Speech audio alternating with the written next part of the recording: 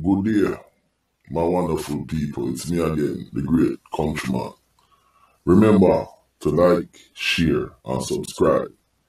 Look at the screen in front of you. Quadruple murder in Clarendon. You see that? This is what I'm talking about. It's not even Sunday morning fully, but they killed two sisters and two other young men. What is going on in Jamaica? Now, look at the screen in front of you. It says, in Maypen, 4 people were rounded up from their house and killed in Havana Heights, Phase 3, in the wee hours of Sunday morning, in what is thought to be a lottery scamming gone bad. What the hell is going on in Jamaica? Now, these motherfuckers are scamming, and a group of guys or a group of people came over, and you want to tell me nobody can call the police? What the hell is going on in Jamaica? No, them kill these 4 people, and all the police is saying it's an ongoing investigation. Yo, they need to catch who do this and bring them to justice, dog. This is unacceptable. No, the people them kill them say right here is 33-year-old Tashana White and her 25-year-old sister, Sirona White, and Luke Newman, 19, and Michael Salmon. Now, these are some young people, and they mix up in a scamming, and them not even know what them are do, yo. That don't give these people the right to gun these people down like animals.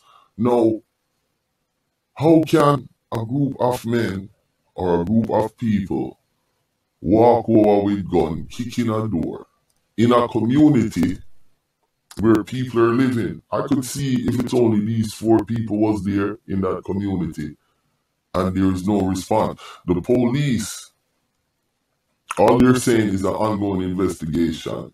Remember now, the day before you had 5 people gunned down in downtown Kingston, and then Sunday now,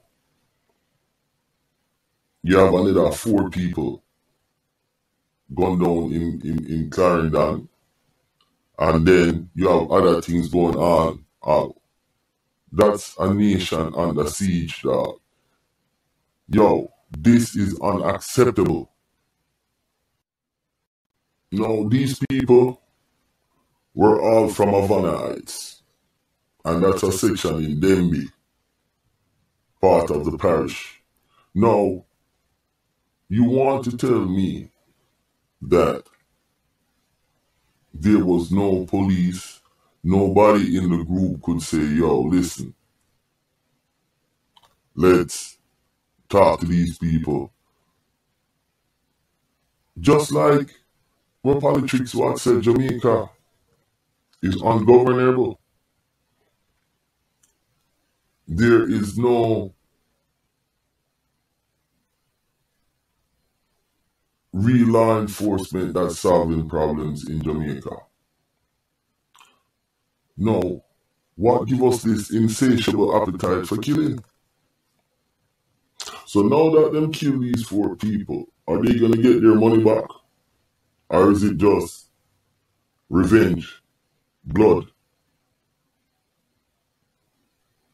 We as Jamaican, we have to really say to ourselves, if this happened to these people, that means this can happen to anybody. You saw in the video I put up in West Kingston, they shot the lady baby. You understand? And kill the lady. What are we going to do about this? No. the police force,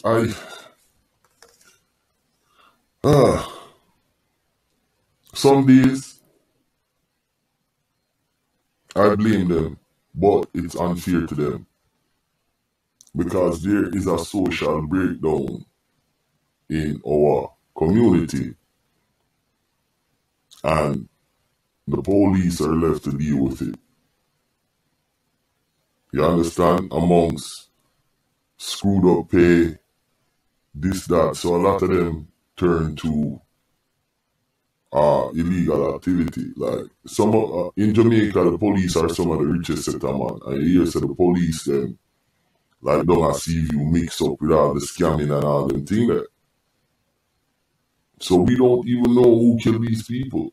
But it's alleged that it's scamming. That means somebody knew they were gonna die.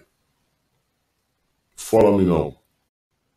Now, as you see in front of you, the 4 people them was found on the outside with gunshot wound to the head and upper body.